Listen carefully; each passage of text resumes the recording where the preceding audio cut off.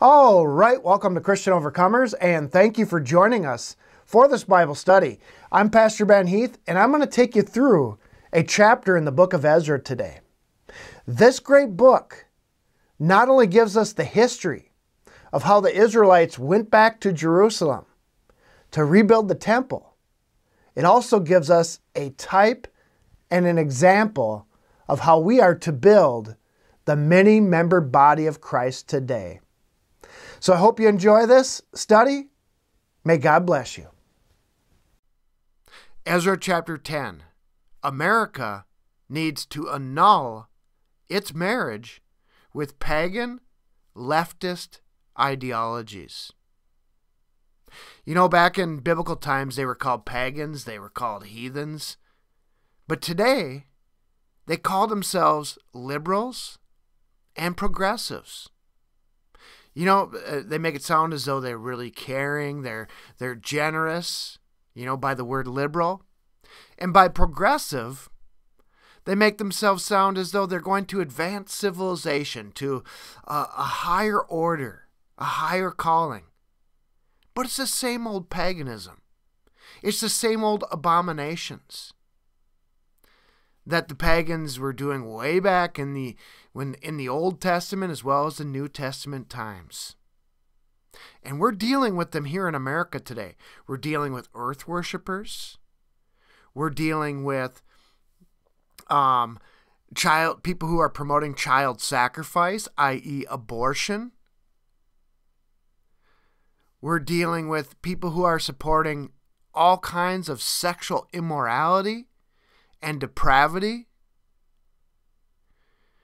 And basically, if you go back and you look at all the ancient gods of Egypt, of Assyria, of Babylon, all those pagan societies, you're going to see those same gods reflected in society today, oftentimes under different names. And we can see it today. What we're seeing with all these protests and stuff against Donald Trump, it is a religious war. It is good versus evil. It is paganism versus Christianity. What's going on is we're having such a revolt of the pagan left, the leftists or liberals. They are revolting against our countering their deluge of paganism upon America with the election of Donald Trump. And they are panicking, they're scared, and they want to try to keep that wave of the floods of ungodliness. They want to keep those floods spreading across our nation. But now we've got people in place that are trying to stop the flood, that are trying to stop the destruction. And we see that they're crying, they're wailing, they're going to, you know, protesting at the White House, protesting in different cities. You know, they're protesting Donald Trump enforcing current immigration laws as though it's the end of the world for them. The reason why they do not want to protect our borders, and this goes along with building a wall. You know, the book of Ezra and Nehemiah have to do with the restoration of God's nation. We're going to get into the scriptures here in a little bit. You'll see the slides here change. But this book has to do with the rest. You know, I guess you could say make America great again. In type, that's what the book of Ezra is about. Making the nation of God's people great again, restoring their nation, bringing back their culture away from paganism, away from all of this ungodly stuff. And they don't want that to happen. They want the floodgates to be open. They want to change the image of America into the image of the ancient old pagan gods of old. Anyways, hey, let's get into the scriptures here. Well, first of all, I'm just going to recap. In Ezra chapter 9, we found out that many of these people that were returning with Ezra to go back to Jerusalem had actually married strange pagan women. I mean, think about that. The very sin that got them into captivity, or that caused God to punish them for 70 years, they were already repeating as they were on their way back. It's just unthinkable. The lesson we want to learn from this is, as we have a chance of restoration in America today, we don't want to repeat the same mistakes that got us presidents like Obama and other punishments. We don't want to repeat those mistakes. We want to learn from them. But anyways, so they had married these strange wives, these pagan wives, and there's a warning in the book of Proverbs against this, because they would turn the heart of that man, and then ultimately the society, the nation, away from God. Proverbs 5 verse 3, for the lips of a strange woman, this is a foreign woman, a pagan woman, drop as an honeycomb. Her mouth is smoother than oil. She's so seductive. It sounds so sweet and it sounds so nice. But her end is bitter as wormwood, sharp as a two-edged sword. Her feet go down to death. Her steps take hold on hell. You know what? That is where America is going. Where America was going. But like I said, with the election of Donald Trump, the war is on. We're trying to turn the tides back. We're trying to separate ourselves from the pagan ideologies of one worldism, of globalism, of open borders that have been destroying our country, that has brought us down or close to hell, if you would. Think about this. Her end is as bitter as wormwood. It sounds good at the beginning. You know, paganism sounds great. Good promises for everybody. Just live the way you want to. Have, you know, all the sexual satisfaction as you want, unlawfully, and enjoy however you want to express yourself. You know, you women out there, you radical feminists, hey, you know, just really, you know, build up your hatreds towards man and demand that you be treated exactly like a man. And demand that there are no differences whatsoever, no God-given differences. And you know where that'll get us? To an end that is bitter as wormwood, sharp as a two-edged sword. It's in a sense, it's committing national suicide. And a spiritual suicide for those who get involved in the leftist pagan ideologies.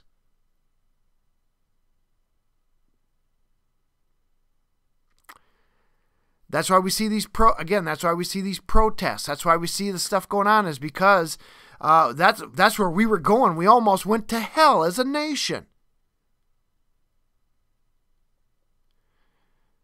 And if we're not careful, we will go there. But I believe God in His grace and His mercy has done something miraculous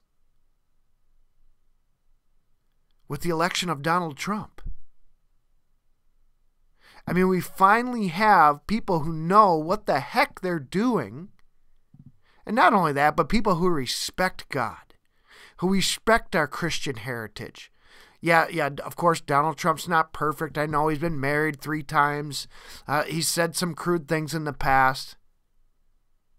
But David, King David, a man after God's own heart, was an adulterer and a murderer. So God can forgive, and he can use a sinner.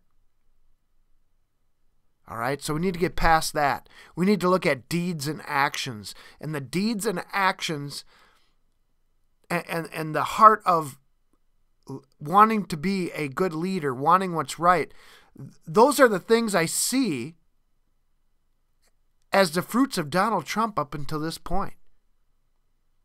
He cares about this country. He wants to do what he can do with the help of God to preserve it.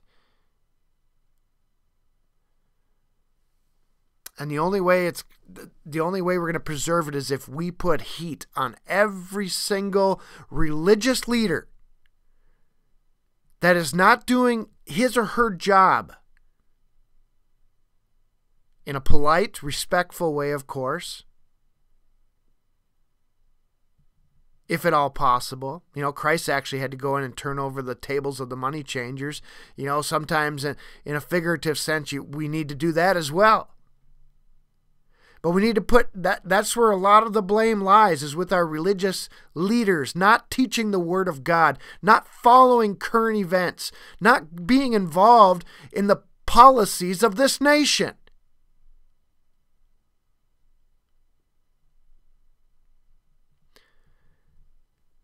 It's all about, that's part of, you can go to church and love God with all your heart and all your soul, right? Let's just say you could do that and just stay there all the time. But there's still the other great commandment. And that's to love your neighbor as yourself. And to love your neighbor as yourself, you have to be a watchman for your neighbor. You have to pay attention to what the heck is going on to our country. And you have to educate yourself, especially if you're a pastor. You can't just say, well, I'm not political, I don't pay attention, I don't get involved.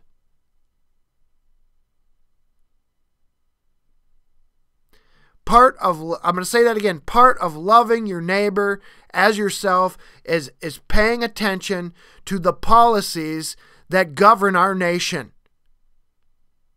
And standing against the wicked forces, such as all these protests we're seeing that are organized by George Soros and others trying to divide and destroy our country. Again, pastors, you need to know what the heck is going on. You can't just hide out in your church building trying to do good deeds and just talk about personal salvation. We need to take the whole counsel of God into account. You know, when you look at the Bible, it is written, most of it's written from a nationalistic standpoint with the nation of Israel. You know, and the prophets, who did they go to? They went to the political leaders and the religious leaders and gave them the warning. What did Jesus do? He went to the religious leaders primarily, but there was politics involved as well among the nation at that time. The point is, we cannot just totally separate politics from religion. The word politics itself means the policies of those who govern. God's word is full of policies. Now, of course, ultimately the kingdom of God it's policies that are supposed to govern our hearts. But there still are the laws of God to govern those who are not who have not chosen to be under the new covenant, to have the Holy Spirit govern their hearts. They need the law to tell them, thou shalt not do. So policy is important. We're not just free-for-alling through this and hoping for the best. We love our neighbor. We want to protect them. And we have to see evil tides when they come and call them out for what they are.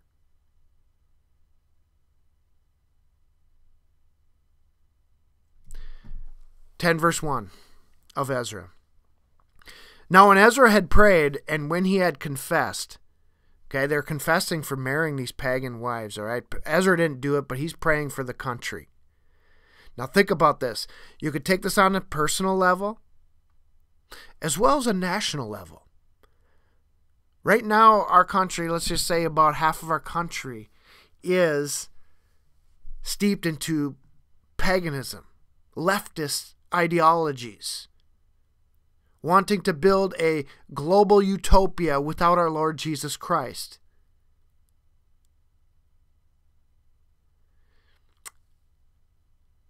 And we need to figure out a way to combat and defeat. We cannot join hand in hand with those people.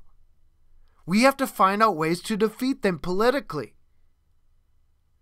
as well as by speaking the truth, by education, by shedding the light upon darkness and pulling those out that can be pulled out. But we're at a state where we cannot compromise with them. And it's evident. Now there are some that would be, people that call themselves Democrats that might be somewhat reasonable. But I'm talking about this liberal, crazy movement that's going on today, the protesting and the hating of Christians, the hating of Donald Trump, the hating of America, the hating of everything that's right and just, everything that is clean and moral.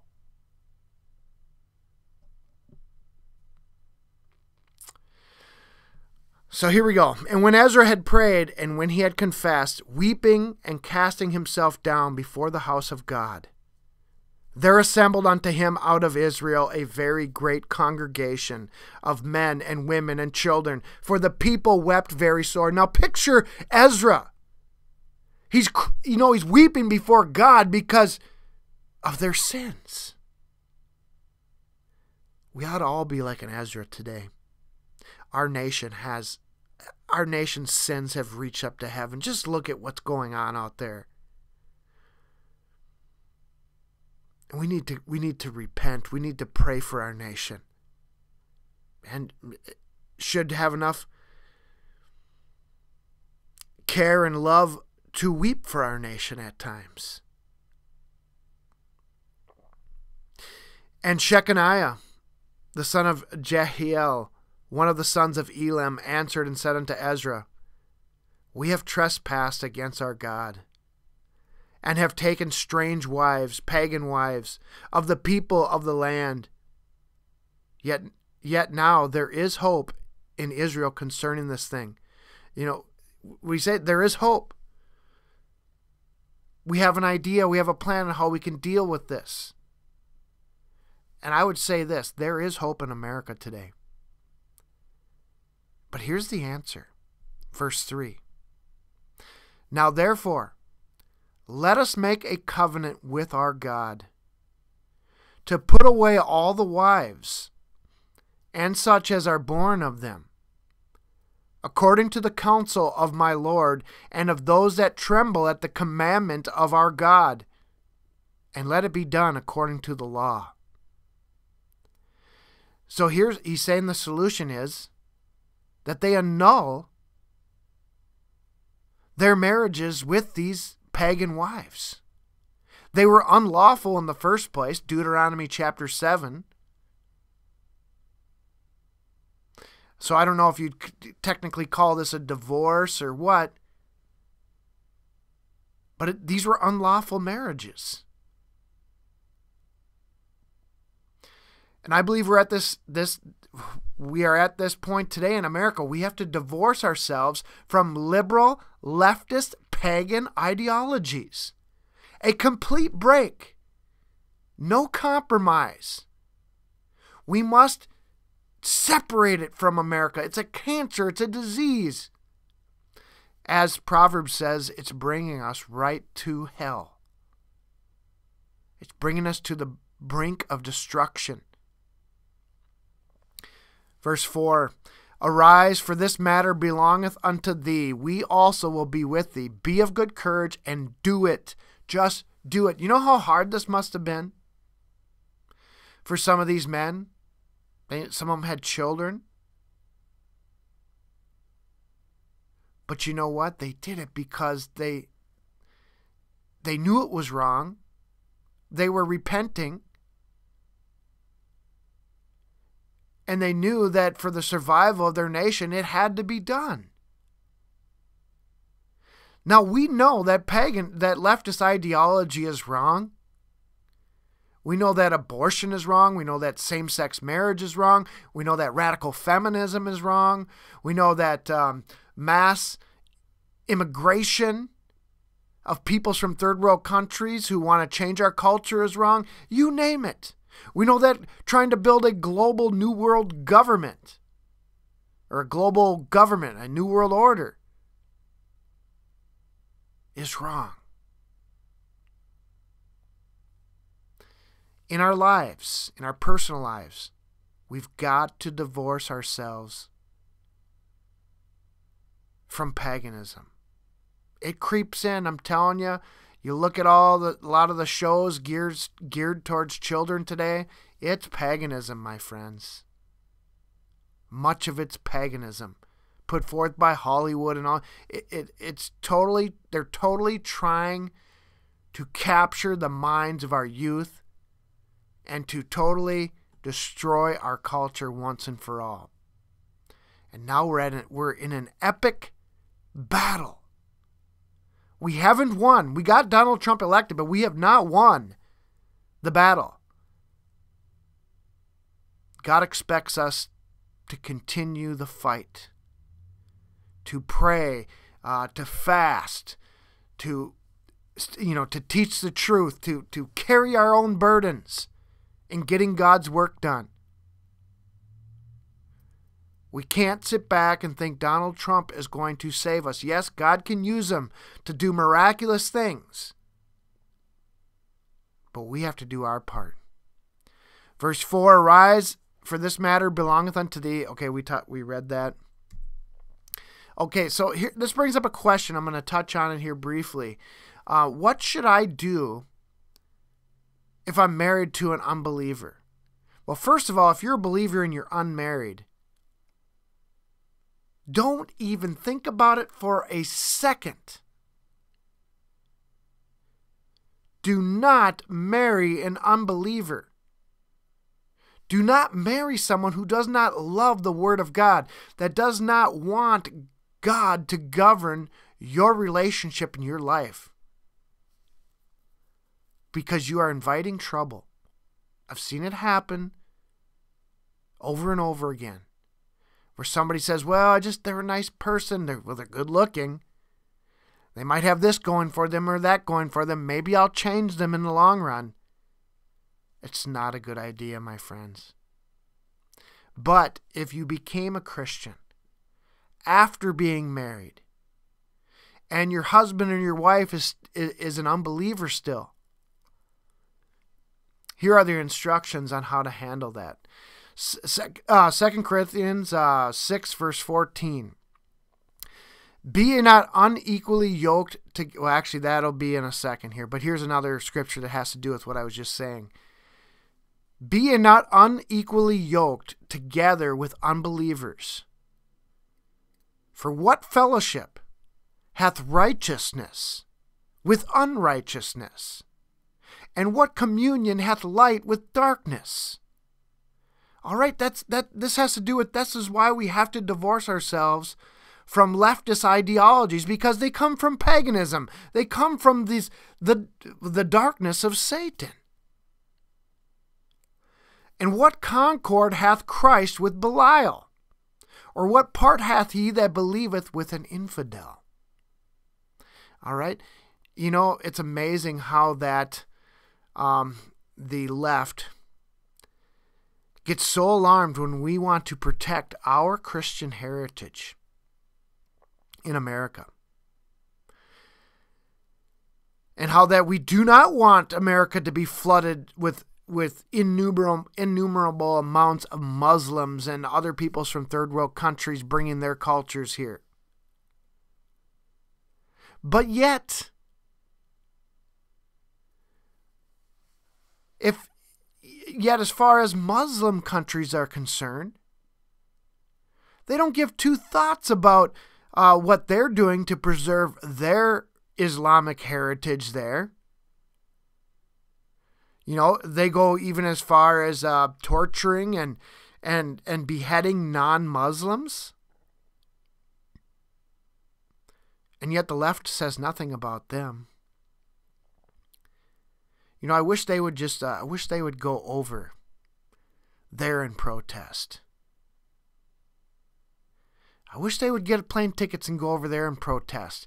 And if they were lucky enough to come back alive, maybe then, and I don't know, that's a far, you know, with these people's, the way their brains are wired and how deceived they are, maybe then they would appreciate the fruits that a Christian culture, the fruits of freedom that a Christian culture has afforded them. Okay, here's how you would deal with a spouse that is an unbeliever. But to the rest, first, going back to 1 Corinthians now, 7 verse 12. But to the rest speak I, not the Lord. If any brother hath a wife, this is Paul's opinion here. He says, if any brother hath a wife that believeth not, and she be pleased to dwell with him, let him not put her away. Okay, this isn't according to the law, but this is Paul's view of what a person should do under the new covenant, in the new covenant era. All right? He says, don't divorce her. And the woman which hath an husband that believeth not, and if he be pleased to dwell with her, let her not leave him. For the unbelieving husband is sanctified by the wife, and the unbelieving wife is sanctified by the husband, else were the children unclean, but now they are holy. In other words, a believing spouse can actually, the positive thing about it is that they can make bring the children up in the Lord. They can bring the children up in Christianity. If they were to leave their spouse, that may or may not be the case. 1 Corinthians 7 verse 15. But here's the qualification here. Here's the the if here. But if the unbelieving depart, let him depart. A brother or sister is not under bondage in such cases, but God hath called us to peace. In other words, if you have a husband or a wife that's an unbeliever and they don't, and they're trying, there's another scripture that says if they're trying to get in your way of serving and loving the Lord, then there are grounds for divorce then. And if they decide they're going to leave and they're not happy with you, you are not obligated to try to save that marriage. Let me say that again. If you are a believer and you are married to an unbeliever, if they want to leave you, if they want to get divorced, you are not obligated to save that marriage. You may be better off allowing them to leave and then later on, equally yoking yourself with a believer in marriage. All right? For what knowest thou, O wife, whether thou shalt save thy husband? Or how knowest thou, O man, whether thou shalt save thy wife? All right? So if they want to stay with you, there's a chance you might be able to finally bring them to the Lord. All right? That's the point there. So it's not, under the new covenant, there's a little bit of leniency as far as marriage to an unbeliever, if you would. As of course, as long as they don't take your heart away from God. Anyways, on an individual level, anyhow. Back to Ezra. Ezra chapter 10, verse 5. Then arose Ezra and made the chief priests, the Levites, and all Israel to swear that they should do according to this word. And they swore.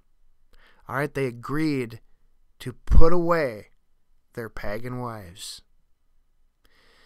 Then Ezra rose up from before the house of God and went into the chamber of Johanan, the son of Eliashib. And when he came in thither, he did eat no bread nor drink water, for he mourned because of the transgression of them that had been carried away.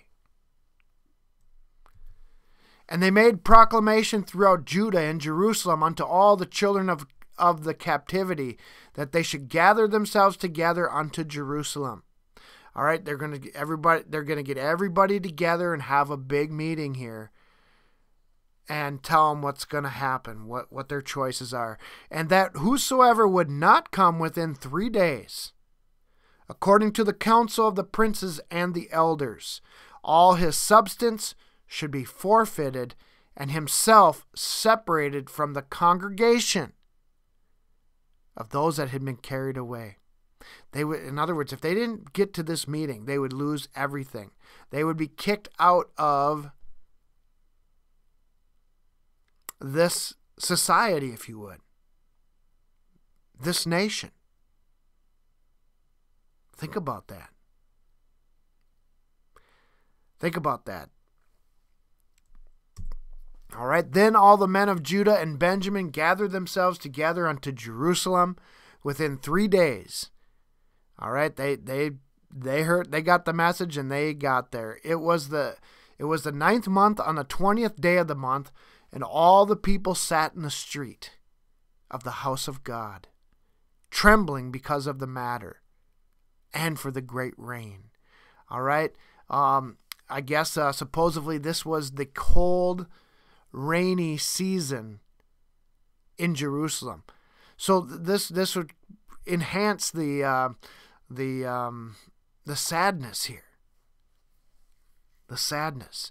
And Ezra the priest stood up and said unto them, You have transgressed. You've sinned, and you have taken strange wives to increase the trespass of Israel. Now therefore make confession unto the Lord God of your fathers, and do his pleasure, and separate yourselves from the people of the land and from the strange wives. You know what? There's supposedly a big movement of California to secede from the Union. Part of me says, you know what? Maybe this biblical principle applies. Maybe we ought to divorce ourselves from California. Maybe cutting our loss there would be a good thing, because California, and I'm sorry to any of you good people that live in California, this wouldn't be good for you, but that would take some of the weight off of us when it comes to elections, because they carry a lot of electoral votes. And, it would take away a lot of their liberal representatives from Congress. Maybe that'd be a good thing. Maybe we will see a little bit of, if we can't defeat them ideologically, the only thing really that's left is to divorce them. To consolidate ourselves and to get away from them.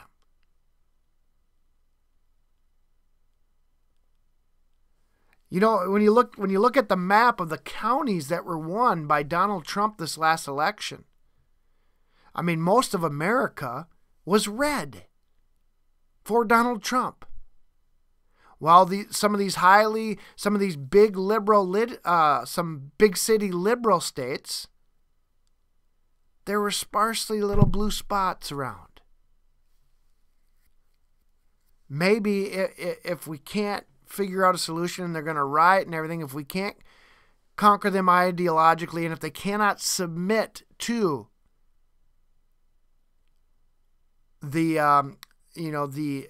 our culture and our way of life without trying to disrupt it, without trying to destroy it, maybe we ought to figure out a way to divorce ourselves from them. Then all the congregation answered and said with a loud voice, "As thou hast said, so we must do." Now again, why were they trying? Why did Ezra say they have to get rid of these strange wives, these pagan wives? Because that would contaminate their culture. It would lead their sons away from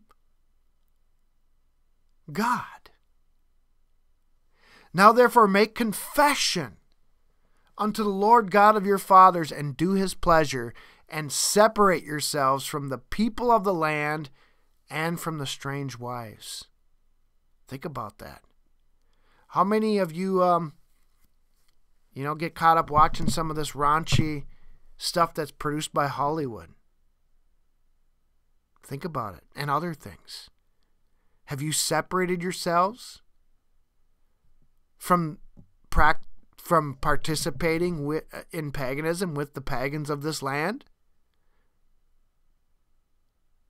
Then all the congregation answered and said with a loud voice, "As thou hast said, so must we do." All right, they agreed to it. And now he says, okay, they agreed to it. Notice one thing they did before they agreed to it. They confessed. We have to confess our sins before God. We have to repent as a nation. Just like they did. That was this remnant that went back to restore this nation. They repented of their sins and they separated themselves from those sins. And they made an end with all the men that had taken strange wives by the first day of the first month. And among the sons of the priests there were found that had taken strange wives, namely of the sons of Jeshua, the son of Josedek, and his brethren, Maaseiah and Eleazar and Jerub and Gedaliah. So what we're going to see here, there's going to be a huge list, a list of I believe it's approximately 113 people that had taken strange wives. Now, all right, well, we'll leave it at that. But if you go through, or if you want to read on your own this list of names, it's basically the naughty list. I mean, I would not want my name on this list. I mean, think about that, having your name in this list in the Bible for all times. I mean, that would be the list that you wouldn't want to be on, the book of life, that'd be great. That'd be great. But to have my name in the list of those people who had taken pagan wives, then not so much great. Everybody would always know what you did. All right? Anyways, so we're going to skip through all those names here. Actually, I went from 12 all the way down to 17, and they made an end. Okay, and we read that. Did I miss a few verses here? I think I might have. Let me just double check here. My slides got kind of goofed up there. Now we see here. Did we get verse 14? No, we didn't. Okay. I thought we were missing something. Okay, so I'm going to read it out loud. I apologize if the verses aren't on the screen there. But it says, let now our rulers of the congregation stand, and let all of them which have taken strange wives in our cities come at an appointed times, and with them the elders of every city, and the judges thereof, until the fierce wrath of our God for this matter be turned from us. Only Jonathan, the son of Asael, and Jezahiah, and the son of Tikva were employed about this matter. And Meshullam and Shabbathiah, the Levite, helped them. And the children of the captivity did so, and Ezra the priest with the certain chief of the fathers, after the house of their fathers, and all of them by their names, were separated and sat down in the first day of the 10th month to examine the matter. Okay, they called people. They got a group organized here, and they are getting organized to investigate this matter and to set things right. And then we get to verse 17. Okay, so I read those filling verses again. I apologize. And they made an end with all the men that had taken strange wives, and then the list starts from verse 18. And then 19, it says, and they gave their hands that they would put away their wives, and being guilty, they offered a ram of the flock for their trespass, and of the sons of Immer, Hananiah, and Zebediah, and of the sons of Haram, Maaseiah, and Elijah, and Shemaiah, and Jeliah, and Uzziah, the sons of Pashur, so on and so forth, and of the Levites. All right, so we got this list of names here. And then it says at the end here, all these, okay, there was a whole long list of names of about 113 names. All these had taken strange wives, and some of them had wives by whom they had children. So this was a very painful separation here.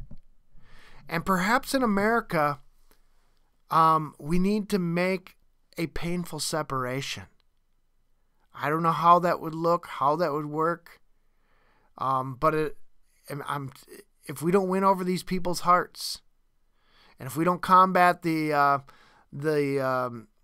mainstream media that's trying to brainwash the people, I don't know what's going to happen to our country. But what I do know we can take care of for sure, right away, right here and now, is to repent for paganism that has creeped into our lives.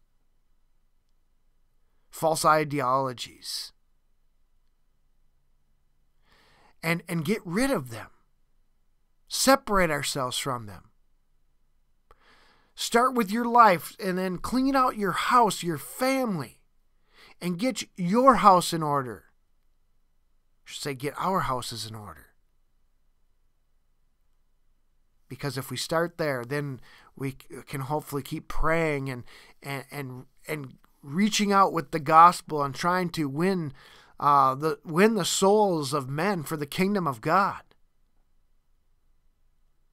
And in turn, stay the judgment of God's hand upon our country, if it be His will. Anyways, hey, I hope you enjoyed that study. I hope you enjoyed this entire book of Ezra. It was a pleasure studying it and sharing it with you. Next, we get into the book of Nehemiah, and that's all about the same stuff. And we're going to talk specifically about the wall, the rebuilding of the wall. And you know what? We hear a lot about rebuilding a wall, or building a wall in America, and rebuilding walls to protect our nation. And it is so exciting. We are living in an amazing time. Make sure that you stay in prayer, because things are so volatile and we need God's help during these days. Heavenly Father, we just want to thank you for your word. We thank you so much for this great book of Ezra and all the types and the examples that we can learn from and apply to our personal lives, as well as the life of our nation. Even if you're listening and you don't live in America, these apply to your nations as well. Be an Ezra, be a Zerubbabel, be a Joshua, and call for the restoration of your nations. Father, we thank you so much. We pray for the protection of our leaders. We pray that you give them wisdom. We pray that we can combat and defeat the leftist ideologies, the Chuck Schumers and others that are purposely trying to destroy our country and to bring us into a global pagan new world order. We love you.